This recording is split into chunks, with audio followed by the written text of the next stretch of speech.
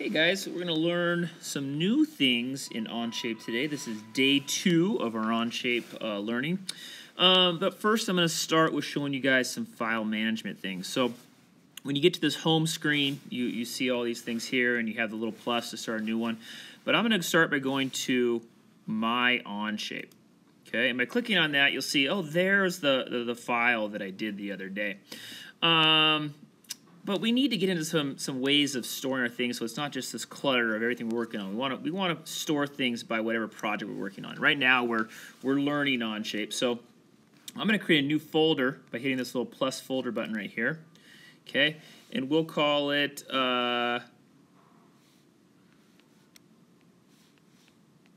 practice folder. It's okay. Okay, and now we're going to put all of our things that we do related to learning about Onshape in this practice folder. I'm going to also go ahead and change the name of this file because practice, you know, I don't want to have a whole bunch of files called practice. So I'm going to click on the little I right here. Okay, I'm going to go to this little pen. Okay, it's going to let me rename it, and we'll call it practice 01. And you guys should do the same. All right.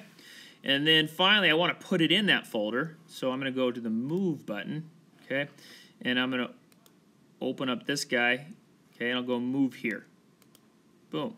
Okay, now if I open up that folder, you'll see there's the progression home, My Onshape, and practice folder, and practice 1 is in there. Okay, I want to create a new file now. I want it to be in this practice folder, so with this folder open, I'm going to hit the plus button right here. Okay. And we will call this practice 02. All right, so we're going to get started much like we got started before. We're going to start with a new sketch. Okay, it's always nice that on the iPad it tells us what to do next. So select a plane, face, or surface to sketch on. We'll sketch on this front plane because I like it. I am going to go ahead and make sure that we are looking at the front view. Okay. And I'm going to choose the corner rectangle tool again, much like last time. All right, I'm going to click a quick rectangle, and I'm going to make it more rectangle-y than square this time to kind of demonstrate some stuff. So I start with a rectangle there. All right. Now, I'm currently in the rectangle command, and you can see it because the rectangle is highlighted right here. But I don't want to create another rectangle because if I click, it's just going to make another rectangle. That's not what I want to do. So if I use my finger and just anywhere outside the shape, like let's say right here or right here, if I just double tap with my finger, it gets me out of the command. You can see I'm no longer in the command. So I am going to then go ahead and click on this little pen. We're going to dimension this guy, okay? And I'm going to go down here to dimension. Click, okay? Click on this guy, and it says that this is 2.731, and by default it's going to be inches. I don't want to do 2.731. That's a weird number, so I want to actually go ahead and change this. So if I click on that little number there, and I can change this to 2, and I can go check. Okay. Now, just to demonstrate something, I'm going to go ahead and say this is good. Okay. And now I am not in any command. You can see nothing is highlighted here. I'm no longer in my sketch. But I realize, oh, you know, I don't want this to be a rectangle. I want this to be a square. So I can go ahead and go back in there and edit that. And it's important to do it this way, not to create a new sketch. I don't want to create a new sketch. I want to edit the current sketch, okay? So if I click on these little 3 dots and I say edit, boom, I'm back in sketch 1. And that's really important to know, okay? So now I could go ahead and go through those steps again. You're more than welcome to dimension this too, because I do want this to be a perfect square. Or I can show you another little cool trick. And if I select this guy and this guy, okay, and now I go over here to this little pen, and I'm going to use a constraint this time, and I'm going to use the equal constraint. And if I just say equal, boom, now those two sides are equal, and I know that all these sides are now worth 2 inches.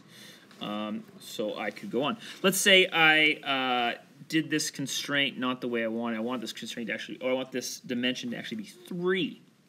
Okay, so I'm going to click on my little dimension constraint. It's already up here. I don't know what that is. Go away.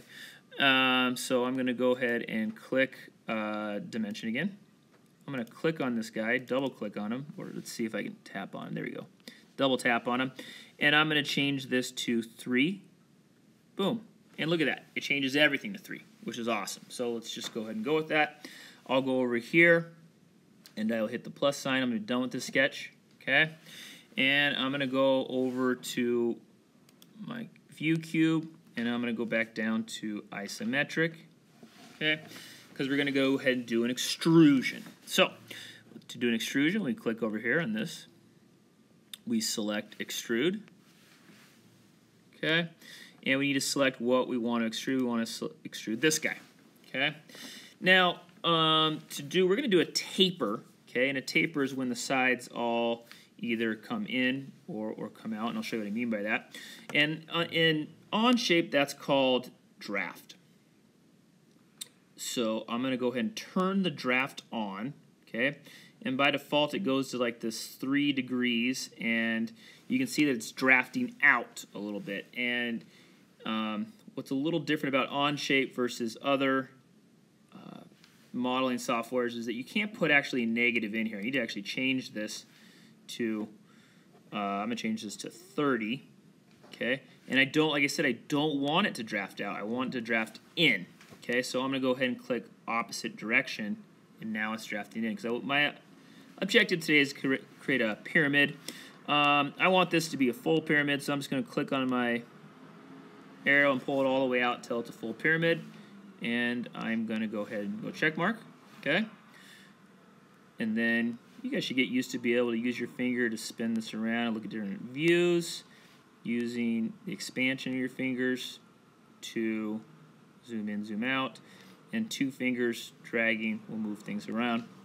Always, if I need to look at something again, I can go ahead and go back to whatever orientation I like.